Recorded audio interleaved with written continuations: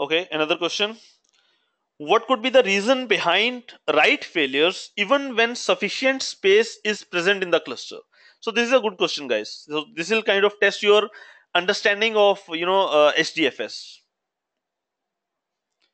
So the question is basically, let's say you have a cluster, right? HDFS cluster, and you have sufficient space available in that cluster. Let's say your cluster is of 10 data nodes, okay, and every data node, let's say, has sufficient space left. So total, if you see in your cluster, let's just for the sake of example, let's say you have total uh, 2 gigabytes of space present in your cluster, right, together on the 10 data nodes, and you are trying to write a file of, let's say, 500 megabytes, and still it's failing. So what could be the reason behind that failure? What possibilities are there why your write could fail?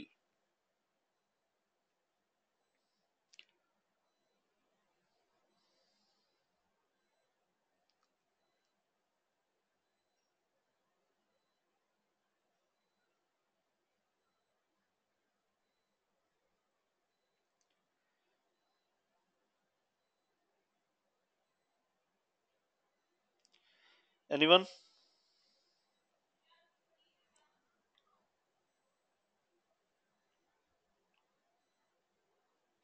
All right, so guys, do you remember we talked about HDFS federation? Why was federation introduced?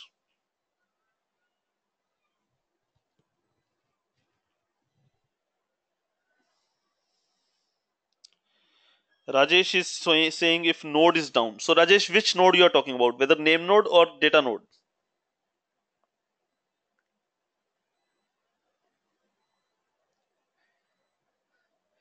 All right, name node. Yep, that's right. If name node is down, obviously everything will fail.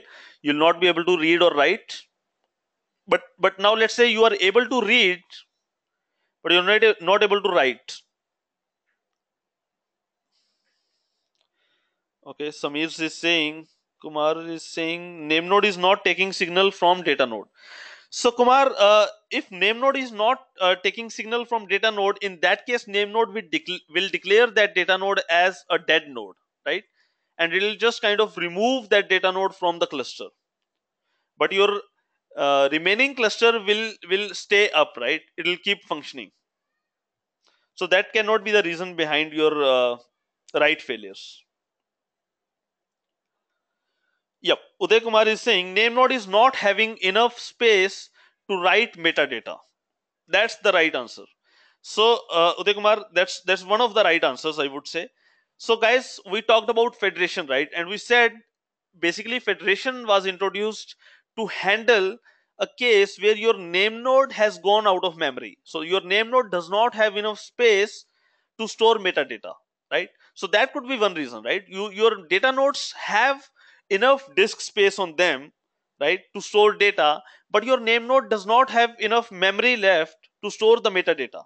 So in that case, your write is going to fail. Correct? Does that make sense, guys? That's an important concept. So that's why I want to spend some time on this question.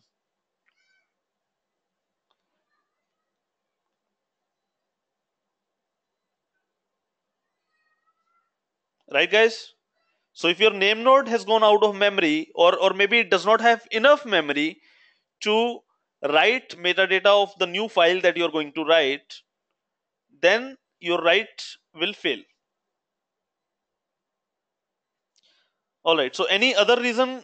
Can you think of any other reason why your write would fail? So let's say now your name node has enough memory also, okay, and your data nodes have, let's say, total 2 gigabytes of space, right? There are a lot of data nodes, and total 2 gigabytes of space is there, but still you are not able to write any file.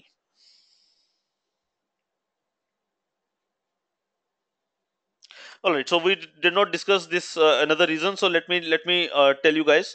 So another reason could be, now just think about it. We talked about block size, right? We said that whenever you want to write a file, the system will divide the file into blocks of 128 megabyte each, right? And then those blocks will be written on the data nodes. So one block will go to multiple data nodes depending on the replication factor.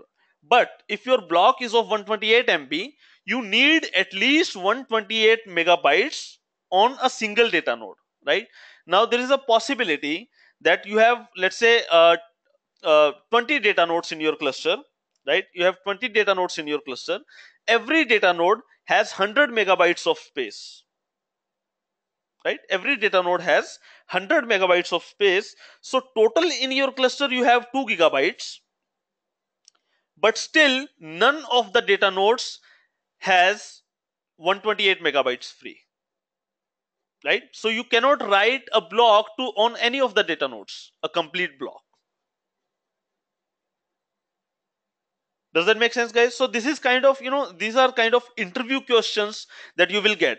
So I mean, the thinking about the other way is pretty simple. If I tell you that you have 20 data nodes and every data node has 100 megabytes of space, and you are trying to write a file, what will happen? It's easy to kind of guess or figure out that your write will fail because you do not have enough space on any data node where you can write a complete block, right? But the reverse is a little bit difficult to think. So when I tell you that you are not able to write, what could be the reason? That is a little bit difficult to think, right?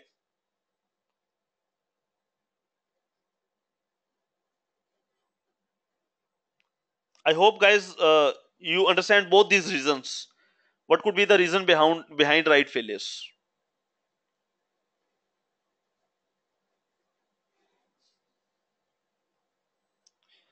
Cool.